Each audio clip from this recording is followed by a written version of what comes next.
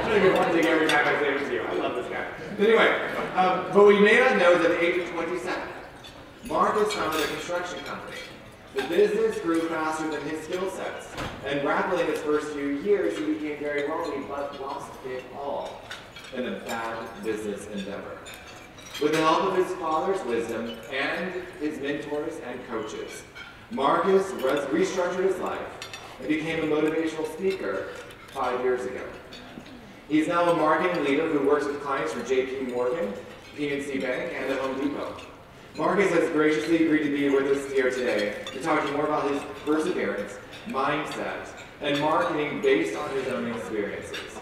Do you please vote for my friend, personal friend, Marques Ogden.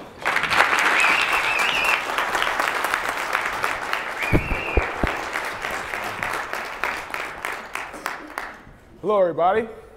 How you guys doing? Good. My name is Marques Ogden. I'm here to talk to you all day about effective sales and marketing. All right. I'm going to tell you all about my business, how things went in the beginning when I didn't have any real experience in construction and real estate. I really didn't.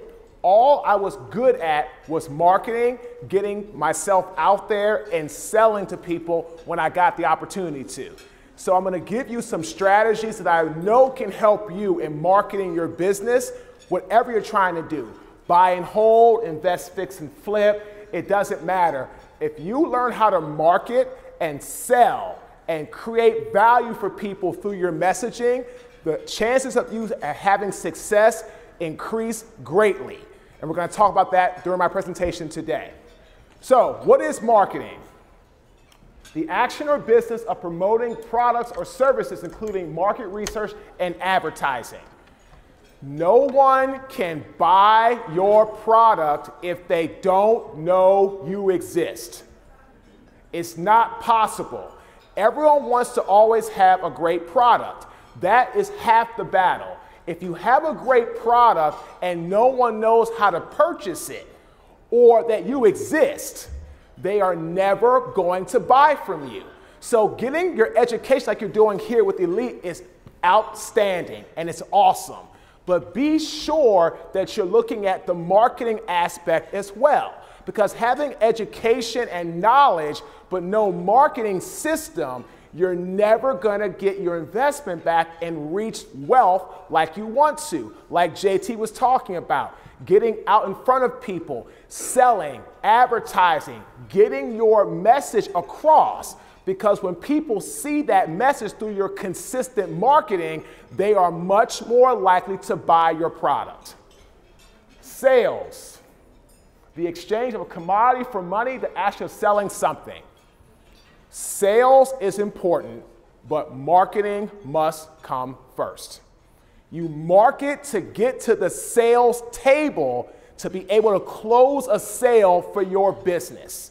Think about your own business right now. What are you doing? Invest, fix, and flip, buy and hold, land deals, whatever you're doing, you have to sell something. But most of the time, if not all of the time, some type of marketing got you to the table to be able to make that transaction.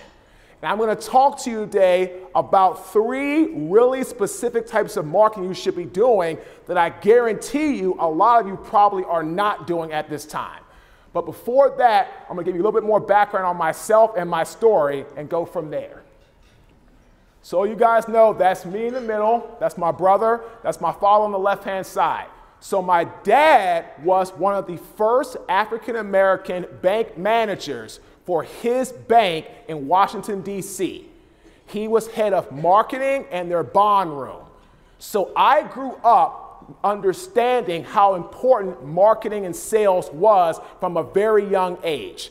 Our father raised us by himself. Our mother left us when I was 8, my brother was 14. And he raised us to be respectful of women, to respect ourselves, and to work hard. And he gave us every opportunity to succeed, but what he was good at, my father was a people person. He could market, he could sell, he would be able to find out what a potential customer and or consumer would want to hear. And that's what sales is all about. If someone tries to sell something to you that you don't need, you probably are not going to buy it. But if your customer tells you what they need, and then you give them a solution to that problem, you have a much better chance of closing that sale. So think about that. Every time you close a sale, what type of value have you brought to that client that you did some selling for?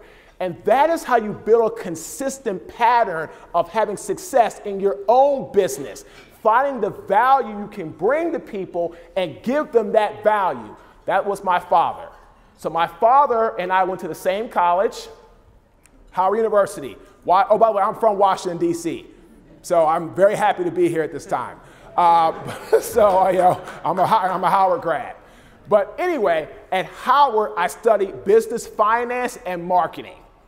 So I understood what it meant to be able to go from college to the real world and bring that skill set of marketing, how to advertise, how to do it where you're not being overbearing or you're being too aggressive, but you're always being consistent. That's what marketing is all about. You cannot be over-aggressive, overbearing, and trying to be very pushy when you're marketing or selling. You will scare your clients away. I call it, you want to be a farmer, not a hunter. Be a farmer. Plant the seeds, let them grow. Do not be a hunter right out of the gate, because you're going to try to go for the kill, and that buck or doe is going to run away. All right? So be aware of that. So Howard taught me a lot about how to run my own business after the NFL. Now I'm going to tell you all about my business at this time. So this is me in downtown Baltimore. I was working for Johns Hopkins Hospital. I started my business in my mid-20s. I was 27, well, late 20s. I was 27 years old. I had no idea what the hell to do with construction and real estate when I started. None. All I know is I went to, who's here ever heard of Morgan State? I went to an event at Morgan State. Congressman Elijah Cummings said there's going to be a minority in this room that takes advantage of the minority programming that the state of Maryland and D.C. has, and it's going to build a successful construction real estate business. So I look at my partner. I said, why can't that be us? Why not? So I said, okay, sweet. So that's what we did. We started a business. And what did we build it off of? Marketing. I did everything from going to networking events, talking to people, interacting with people, finding out what their needs were. That is exactly how we built a business from $0 in 2008 to over $14 million by the end of 2012. I worked very hard to market. And when I did things correctly with marketing and sales, we grew astronomically. But here's the problem. When I got to the point where we had so much success that I became arrogant, I became complacent, and I became lackadaisical, the business, marketing, and sales took a plunge. And in 2013, we hit rock bottom when I had to file a Chapter 7 bankruptcy. I was working for Johns Hopkins Hospital downtown on Wolf Street. And I took the job, did what I was supposed to do. I marketed hard for it. I closed a $4 million sale. That was my first multi-million-dollar sale for one project. The problem was I did some extra work for a client that I trusted. Ladies and gentlemen, in business, it is business. Do not trust a client when it comes to money. I'm going to sit here and tell you this right now. Marketing and sales is key. But if you are in business and you're doing something on a job site, understand that if a client is going to look at their bottom line or yours first, they're going to protect their bottom line every single time. The company I was working for was a multi-billion-dollar empire. They're the second largest general contractor in our country.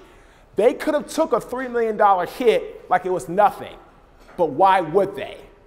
I had no contract with them for the change order work. I didn't have it signed off on. I was marketing hard and selling, but because I was doing that 100 miles an hour, I forgot to stop, slow down, and protect myself. And that put me into a Chapter 7 bankruptcy where I lost everything I owned in 90 days. I ended up moving from Baltimore to Carolina.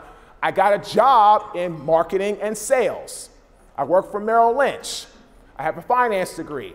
But the problem was, in the marketing aspect of it, I had been out of school for so long, I had forgotten how to actually do a Series 7 test or a 66. So I got fired.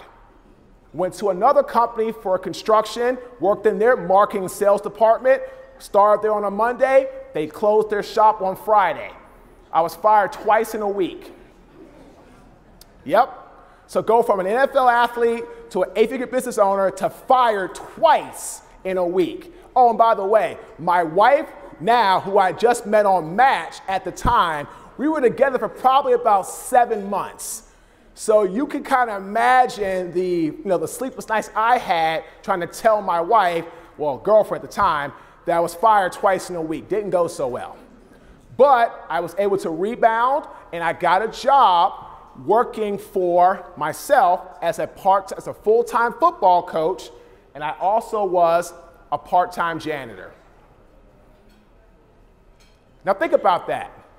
Think about that. Think about how difficult it has to be for someone in a mental state to go from 100,000 fans screaming to a successful 8-figure young business owner to bankrupt, almost homeless, fired twice in a week, and now a janitor. I made $8.25 an hour in 2014. That was my salary, along with my football. The only way I was able to get my life back on track was marketing and sales.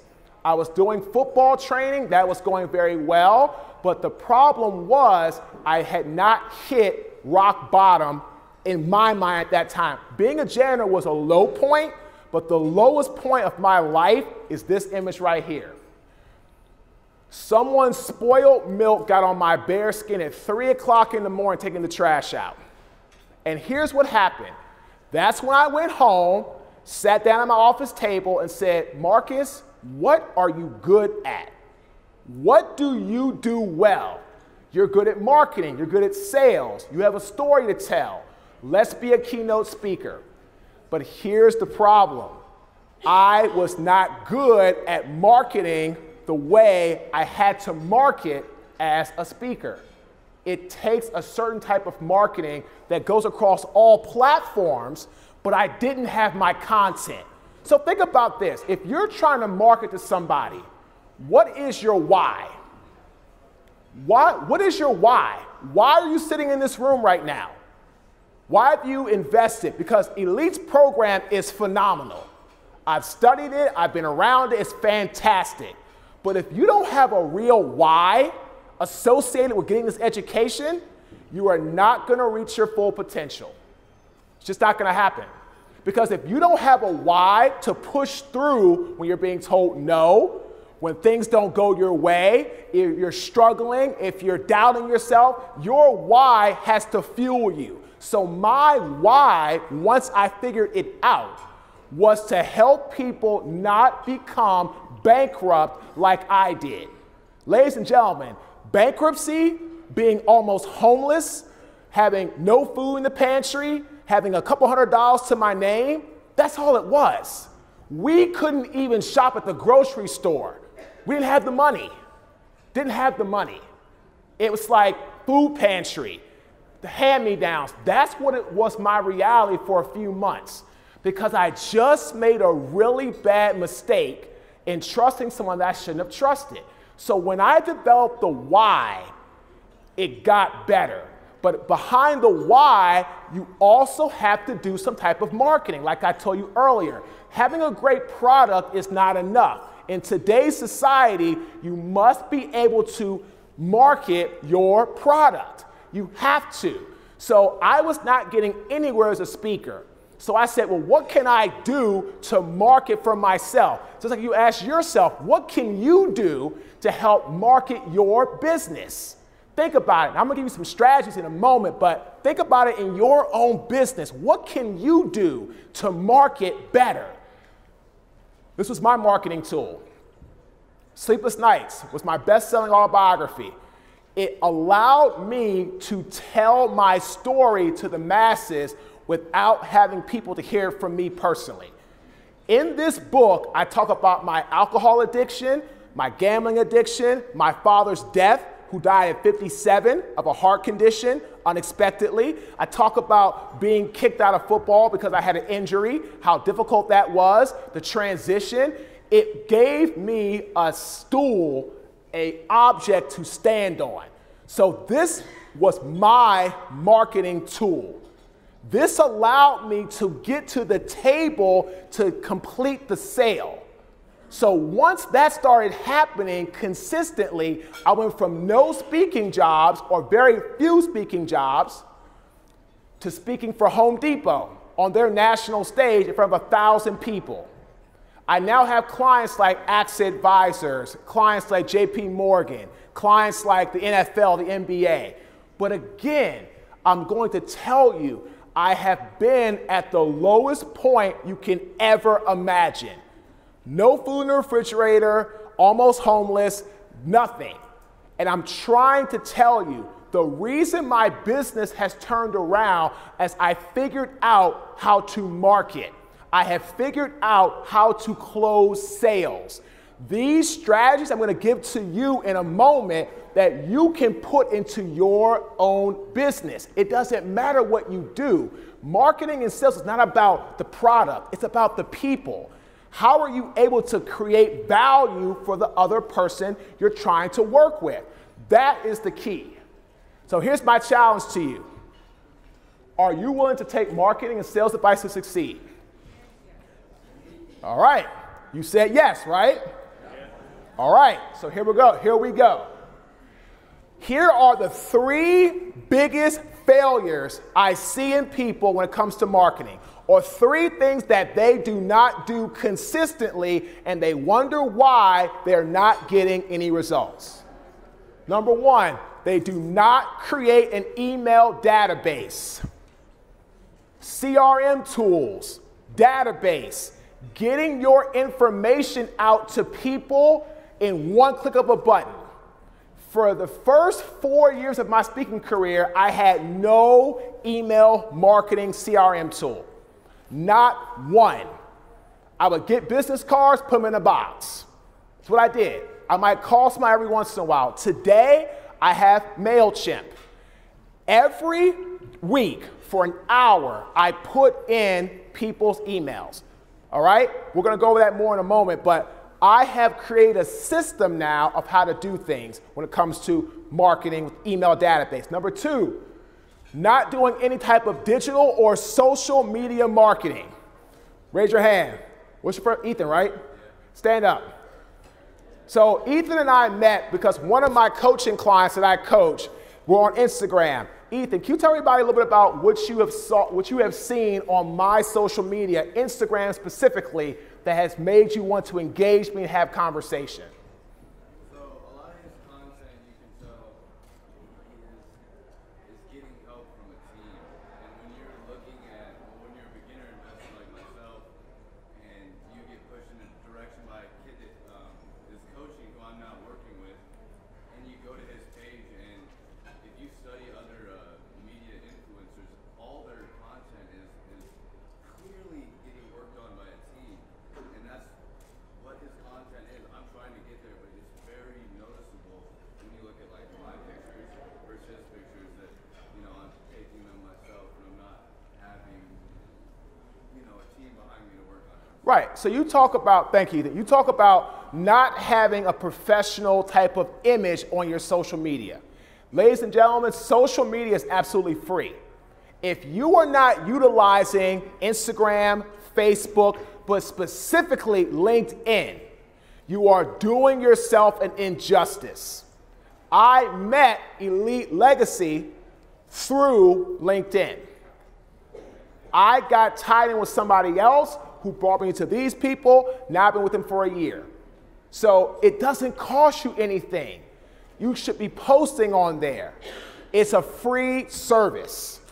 The next biggest failure I see is not doing enough networking, not interacting with people, not talking to people, not trying to figure out, well, hey, my name is Mr. X. Hi, Mr. Y.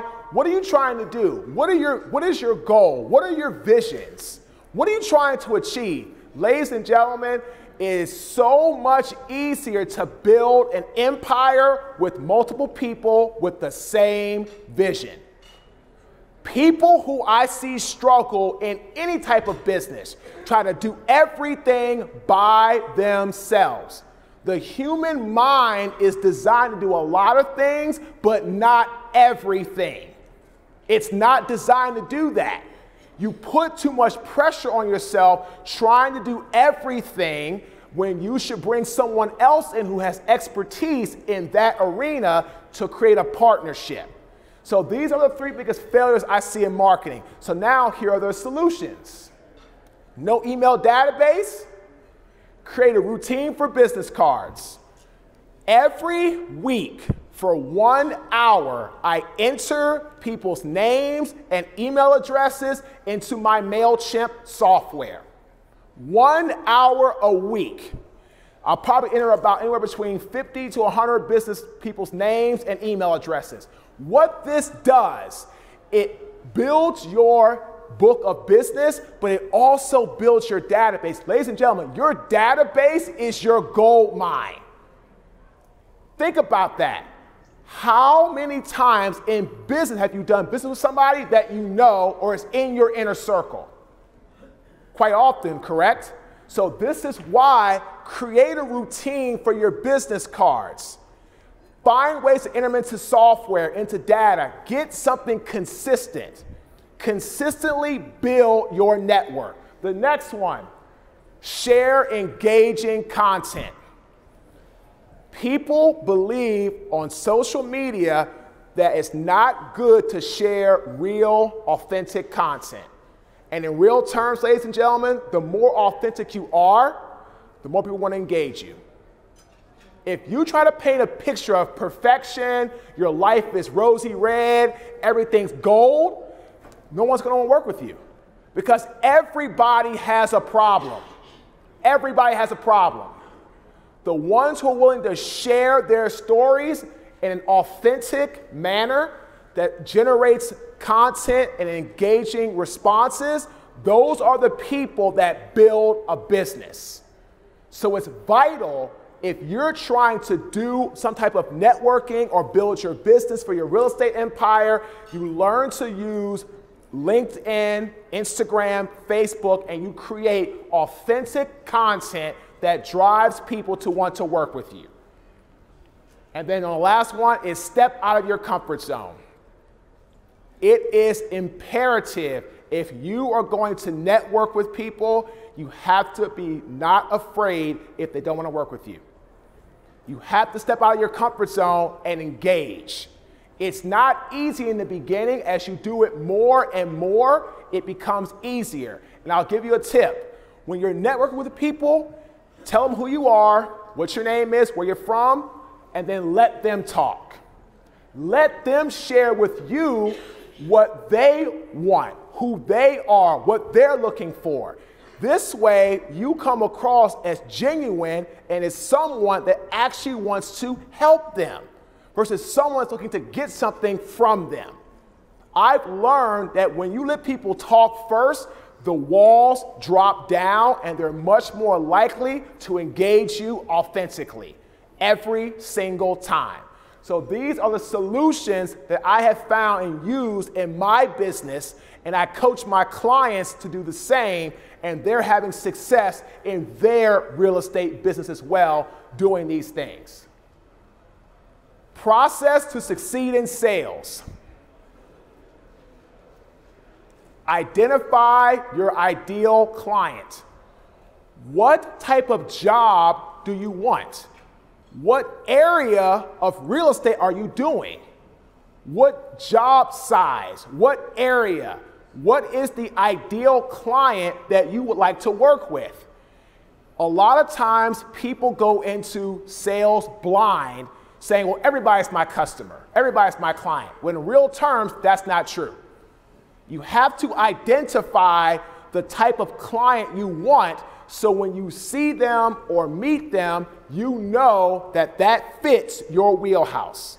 So learn to minimize and try to find ways to find your avatar client. Second thing, connect with them authentically. Social media is great for that. Direct messages. Say, hi, my name is Mr. Ogden. You have a great profile. Let's connect. 90% of the time, people will engage you back because you're asking them about who they are, what they're doing, and what you're trying to find out about their brand. So this is why connect with them and find out about them and what are they looking for and what is their vision to succeed in real estate or in real estate investing. LinkedIn has a profile, Sales Navigator, and has some direct ads you can utilize to help expand your business as well for very, very cheap pricing. And I use it in my business. Listen genuinely. When people talk, don't look this way or that way. Don't look at your phone. Don't look to the side. Really look them in the eye or on the phone. Really just have your senses up. People can tell on the phone if you're listening or not, because you'll say, well, what'd you say? What'd you say? Like, oh, you weren't listening. And in person, eye contact is huge. In sports, I learned from all my coaches, if you're not looking me in the eye, I can't trust you. Like, I remember getting beat on a play. I looked at my quarterback, Byron, and said, hey, Byron, man, I'm sorry. He said, Marques, I'm looking in your eyes. I can see it. Go to the next play. That's just real. When you look people in the eye and give them eye contact, that means that you are truly engaged in the conversation. And you want to know what they're saying so you can potentially help them and they can hopefully help you. So listen genuinely. Create real value for them. This is where a lot of people end up falling short. Because if someone tells you what they need as a potential client, people sometimes will say, well, this is what I need. Instead of saying, okay, I know what you need. I appreciate you telling me that. Let me do some research to try to help you solve your problem. And this is where people have to come to the table and say, if I don't get a sale from this or a partnership, it's okay. I just hope down the line it turns into something more. But the more you come ready to create real value, more times than not, you will get the sale eventually. If you're coming to the table trying to get the sale and pushing for the sale, and you're not trying to be authentic, create value, be genuine, people just pull away and walk away. Ladies and gentlemen, 3.5 years ago, that was who I was. I was marketing very aggressively, overbearingly. When it came to sale, I was always about, well, how can I get $1 from that person? Today, I'm all about, I plant a seed, I let it grow. How can I create value for them? If it turns into a job, great. If it doesn't, great. There are people in this room who I'm coaching in real estate knowledge. There are people in this room who I've talked to that I'm not coaching. But you know what? If I'm coaching you or I'm not coaching you, I'm going to talk to you the same way. It's okay. I don't want to be that guy that only talks to people because you're giving me money. That's not what it is for me. It's about how can I help you in any way that I can to help you become successful. And the more you do that, the more you end up getting the sale. Just the way it is. And the last one, do diligent follow-up. Always set a policy of how to follow up with people consistently. I tell people all the time, if you talk to somebody on a Monday If they don't tell you when to have a follow-up call, try to have it within a week or less. Because if you go past a week, people might forget you, they might be going to other things. A week or less follow-up for me has worked very well. And I believe it worked very well for you in your business as well, no matter what type of real estate you're doing. So if you can follow this process to succeed in sales, I hope and I'm very confident you will get more sales and increase your bottom line and your profitability. All I want to do today is give you all the tools that I have used in my business, in real estate, construction when it was going well, to my speaking business and my coaching business as it's going well now. These tips and processes, I believe, can help you very strongly in your business. 3 resources you should use in business for this class, for real estate investing. Number 1, REI Black Book. I have coaching clients that have used the software and have gotten great results. It helps you to decipher from wholesaling, invest, fix, and flip, buy and hold. It allows you to put information in and get back a computated response. So REI Black Book, from my clients that I know are using it, are having great success with the software. Number 2, mentors and or coaches. Every professional athlete has a mentor or a coach. Every successful business person has a coach or mentor. Bill Gates has a coach. Steve Jobs had a coach. Tony Robbins has a coach. If you're the guy with no coach, you're at the top level, nobody knows who you are.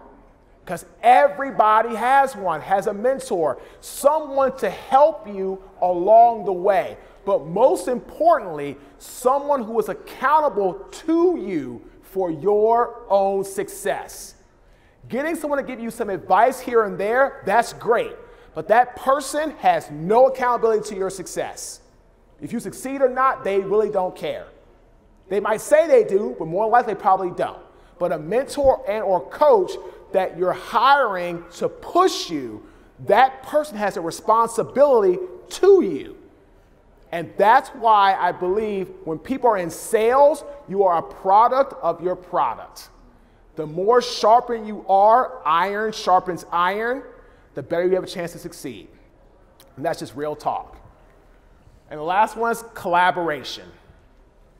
I teach all my clients it is better to collaborate with someone than try to do something by yourself. When you go by yourself, most times, not all the time, most times something gets missed. So it's imperative that you collaborate, especially in the beginning.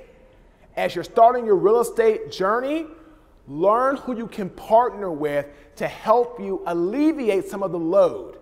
All the paperwork, all the documents, all the process, all the information. Elite Legacy gives you so much information, and they're supposed to. They greatly increase your chance of having financial success and freedom. But at the same time, if you can collaborate with somebody that's in the program, that's vested like you're vested, it helps you to minimize mistakes, and it helps you to maximize your success. So these 3 things I found are very helpful. REI Black Book, mentors, coaches, collaboration. Does anybody have any questions for me about my real estate business? You know, everybody always kind of starts off not asking questions, and the whole room asks questions. So if he wants to ask a question now, that's fine. Ma'am? So what would you say would be one of the greatest lessons you learned way back when you were at your height and then rock bottom? What is like the number one thing that you That's an excellent, so the question she asked is, what did I learn when I hit rock bottom? What was the number 1 lesson that I learned? The number 1 lesson that I learned was inclusion is the backbone of any successful brand. Inclusion means allowing people in your circle or your employees or your partners, allow them to express themselves without fear or judgment. Steve Jobs said his primary job at Apple was to create an environment where his trusted employees could express themselves without fear or judgment. That was his #1 job at Apple. He said, I got the smart people in the room, but I have to make sure they're not afraid to talk to each other. So I had in my business, my senior estimator, one of my C-level executives, tried to tell me, Marques, we're spending too much money on the job that bankrupted me. We're spending too much money. We can't catch up. I said, Colin, we got a line of credit. We got this from the bank. They're behind us. Go home. Have a great weekend. We're good. He comes in that Monday. He hands me his 2-week resignation papers. He said, Marques, if I can't tell you what I feel without you looking at me and judging me and telling me and shunning me away, I don't belong here. And I said, well, today I say, damn. Then I said, get out. I was young and immature. He left. 6 months later, I shut my doors. He called it. He said, in 6 months, we're going to be bankrupt if you don't stop. I said, Colin, you're crazy. He resigned. 6 months later, I'm bankrupt and almost homeless. So the lesson is allow people that you trust to talk to you and give you their honest, constructive feedback and opinion without judgment or without looking at them harshly. If you can do that as a leader, you give yourself the best chance to succeed. Yes, sir. Oh, where's one of my clients? What's up, Javier? Hey, my question to you is, so should you get a coach? That. A client for you, coach for you? If you're brand new, done a couple of deals, or very experienced? Javier, you want to come on up for a sec? So Javier is one of my coaching clients, okay? So Javier is an elite legacy Hall of Famer that he earned. He worked his ass off to get that. And you know what? We had a conversation, and he said, Marques, I need a coach. I'm operating at 20% efficiency. So now I'm coaching him. I'm going to let him tell you how he had a lot of deals, and now how I'm coaching him, he's having even more success. Javier, the floor is yours. So I signed up with Marques, my coach, I guess last year. Yeah. Last year. And I didn't even know that we live like half an hour from each other, which is crazy. So yeah, she called me and I said, so that was pretty neat. But we do everything over the phone, and it's been great for me just because I needed coaching on my business. He knows real estate, but I needed coaching on my construction side of the business. So he was able to help me pinpoint where I needed help. Like right away, it's like the construction process, project manager. Yes, switch this, yes, switch this. He even helped me find a project manager. So that was excellent. It's working out better than the previous 3 that I had. So he even helped me with the interview, and that was awesome. He didn't have to do that, but he did. That's not part of the program, but he just like says, hey, I want you to succeed. So for me, it's very helpful. I have already done a lot of deals, but I still felt like there's a lot of parts of the business that I didn't know how to run. Right? So that's when Marques came in, he's guiding me like I was in his hand, right? So he called me on Friday, hey look, I'm gonna tell you something. You guys sign up with any kind of coach, make sure you're committed to do it, right? Don't just call and then not do nothing this week. Right? You gotta do it. Right? Don't waste your money then. If you're not gonna do it the right way, don't waste your money. You know, when you're already here, you're already committed. So do what your mentors or your coaches tell you to do every single week. So he pushes me, you know, every week. I got a checklist of things to do. I better move my ass to get so, Appreciate it, Javier. so my question to you was, Yeah. if your client should be brand new, done a couple of deals, or Great question. Thank you. And my other client, Jacob, you will get to speak in a minute too. But no, the answer is it doesn't matter. If you're brand new, if you've done a couple deals or an expert, I've been around real estate, I've been around construction, I've been around this process for many years. I took courses in it, but more importantly, I have real life experience in it. When you go bankrupt in real estate, you learn. You learn a lot. So I tell him, like I told Javier, great businessman, you were missing some people on your team. And if you don't implement this now, you will drive yourself crazy trying to grow to where you want to grow. Because that was my reality. So I've been there and I've done it. So Javier is one of my clients who has had great success before me, and now he's having even better success after me. Because I've worked with him on what I've experienced, and I'm helping him avoid the pitfalls that cost me my business and my life and my money. So I want you all to have success in your own right. So great question, Javier. Anybody else? Yes, sir. What's good tips to like find that mentor that you want or need? I'm gonna tell people all the time, what I say about myself builds my self-confidence. What others say about me builds my book of business. So find someone that you know or trust can say, hey, that mentor coach has helped me, and I believe they can help you too. I'm not up here trying to sell my coach. If anyone wants to talk to me about my coaching, that's great. I came up here today to tell you about marketing and sales tactics that I know can help you in your business. That's why I'm here. We're going to talk about coaching. We're going to talk about it after I'm done. But again, find someone that other people have worked with that you can say, that they can say, that person is right for you. So don't take the person's word for it, take someone's referral for it. Okay?